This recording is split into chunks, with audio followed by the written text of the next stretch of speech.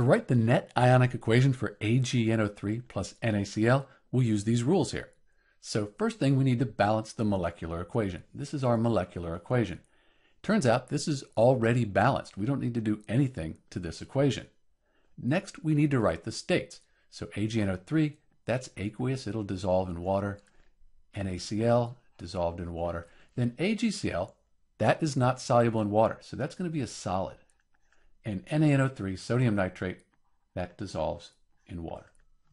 At this point, we're going to split the soluble compounds into their ions. So if it has AQ, that means that it's soluble. If it has an S, it's a solid, so it's not dissolved.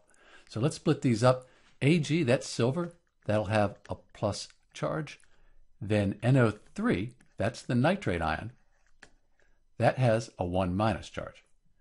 Na, that's in group 1 on the periodic table, has a positive 1 charge, plus Cl, that has a negative charge. So those are our reactants. Then our products, let's write them down here.